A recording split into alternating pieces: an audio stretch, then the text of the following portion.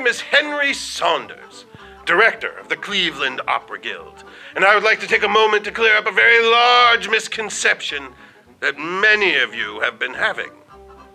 It seems that ever since we announced that Tito Morelli, the greatest opera tenor of our age, was to make his American debut in our theater, we have been inundated with what can only be described as crank calls.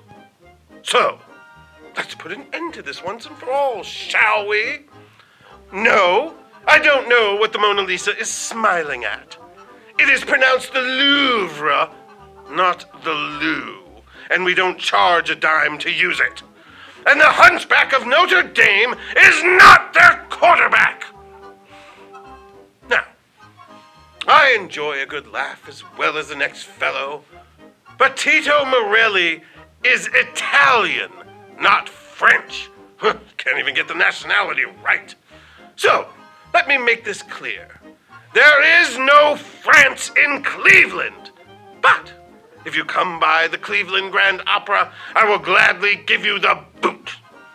Now, if you are looking for a little bit of France, then maybe you should visit the Kelsey Theater in April for the Pennington Players production of Picasso at the Lapin Agile, a play by Steve Martin. Yes, that Steve Martin.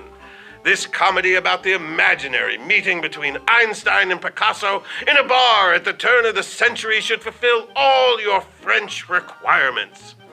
So, call 609-570-3333 to book tickets. And stop calling me!